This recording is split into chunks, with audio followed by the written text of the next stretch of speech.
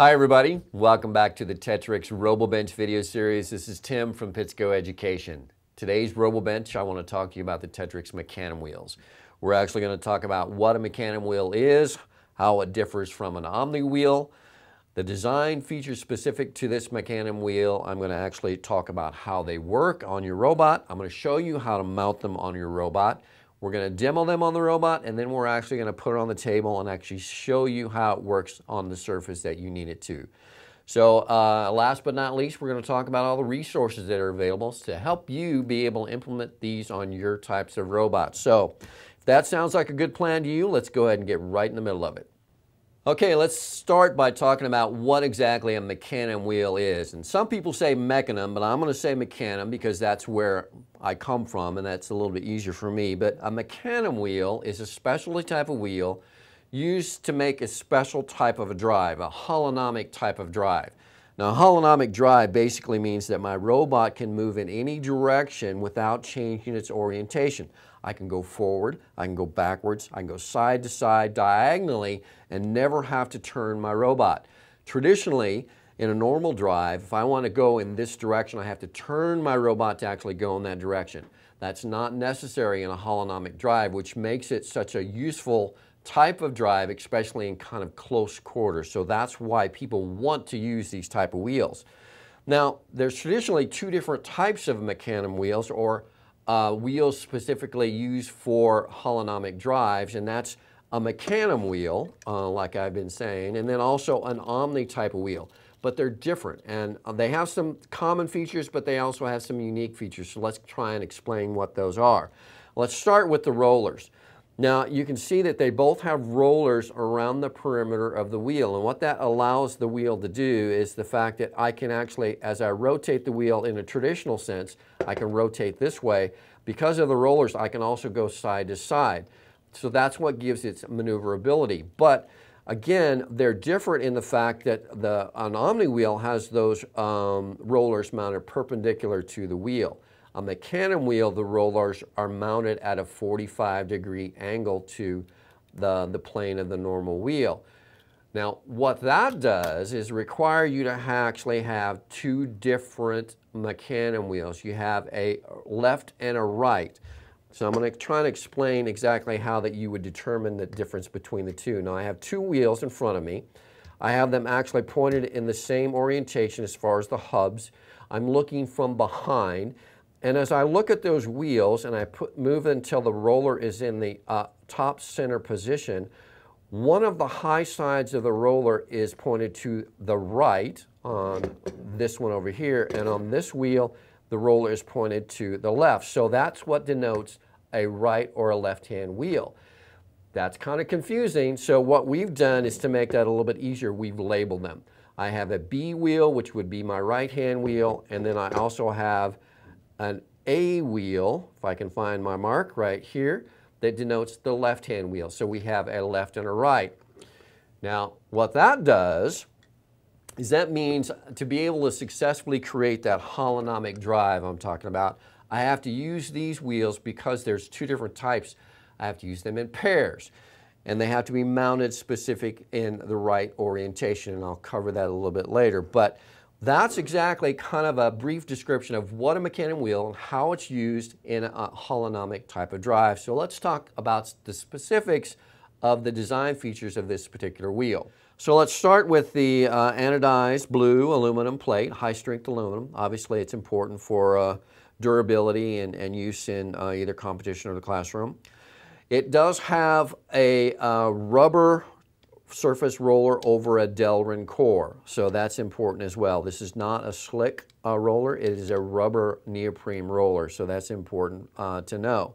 It does have a machined hub with a double set screw. I'm going to hopefully hold that so that you can see that, but again, a double set screw to make sure that you can securely fasten it to either a 6mm output shaft on the motor or a 6mm actual steel axle. So that's an important feature to actually recognize that it has.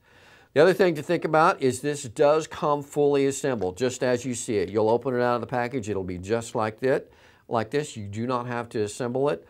You do not have to buy an extra hub to actually use this wheel. It comes fully assembled, including the hub. It's important to know, a lot of Mecanum wheels, you actually have to buy an extra hub. It does use nylock nuts. So in other words, when it comes assembled, it's going to stay assembled. Again, an important feature to make sure that this is a durable type of wheel in whatever use that you use it for.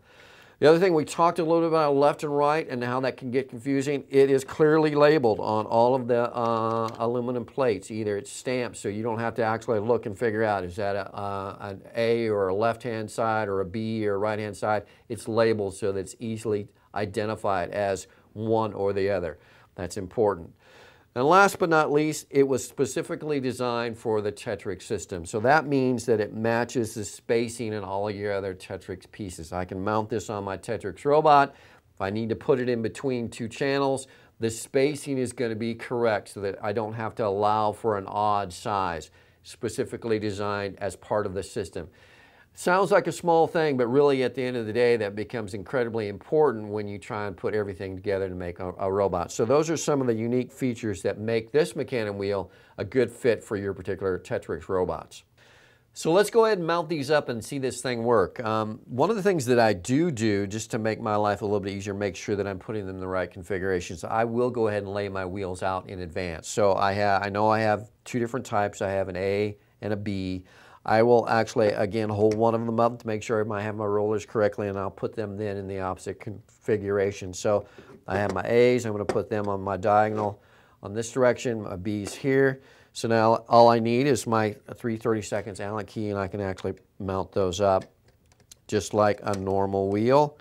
Again, the key is to make sure that my set screws are on the flat or of the D-shaped axle. And then it's just a matter of going around the corners here and mounting each one up. If you have any doubt whether or not that set screw is on the flat, it does not hurt to go ahead and back that off just to confirm.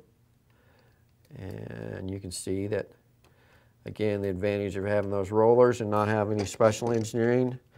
This part of the process goes pretty quickly. So I have my wheels mounted. And again, if you looked at this from the top of my overhead shot, you'd see and draw a line between between the wheels. You would see that those rollers align with that diagonal line, creating that X pattern that I talked about. So, got them mounted.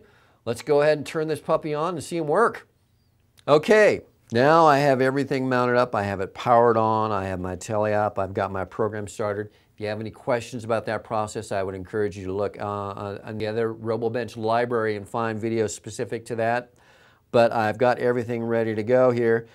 So basically, again, what we talked about, I'm going to just review. We talked about a force vector being perpendicular to these rollers, and the fact that if I know that and I combine them and I rotate these wheels in the proper direction, they'll cancel each other out and create the behavior that I want. So let me just start by trying to demo that.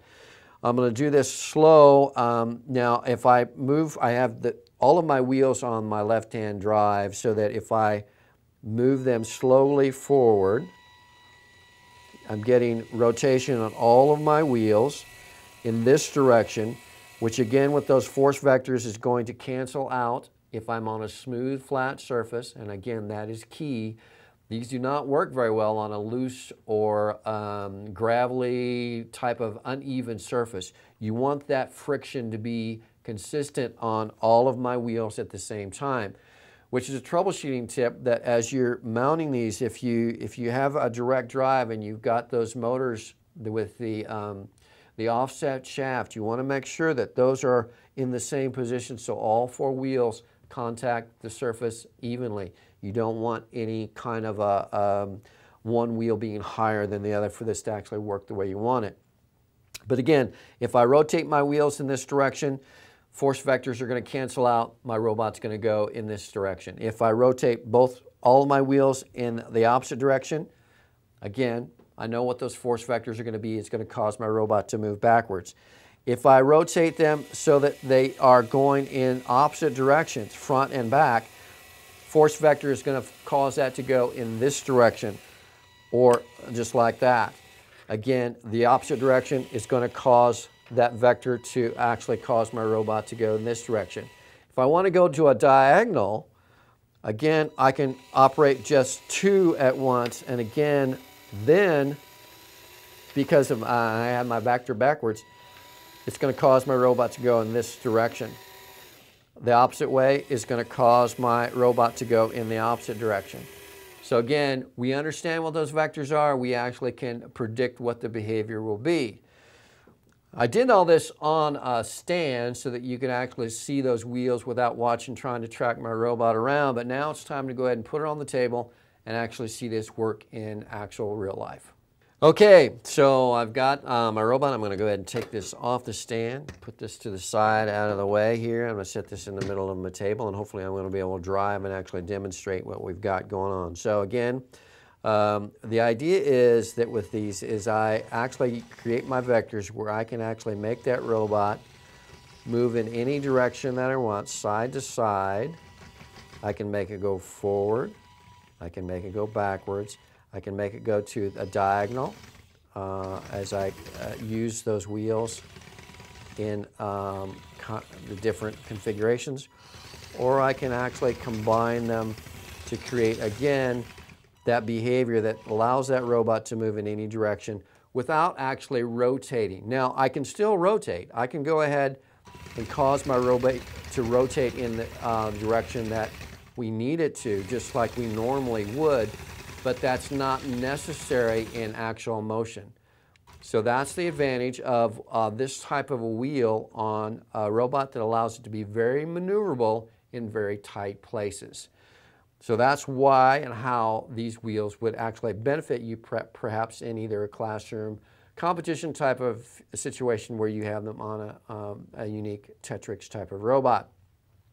So last but not least, let's go ahead and let's talk about resources, because again, one of the things that we do go hopefully an extra mile for is to provide some resources so that you don't have to figure all this out by yourself. We do have on the product page for Mecanum Wheels, we have a resource file that is available that actually gives you a diagram and shows you that X pattern, shows you how to mount this as you need to on your robot, actually gives you CAD files for the wheels if you need to put them on an electronic build of your robot.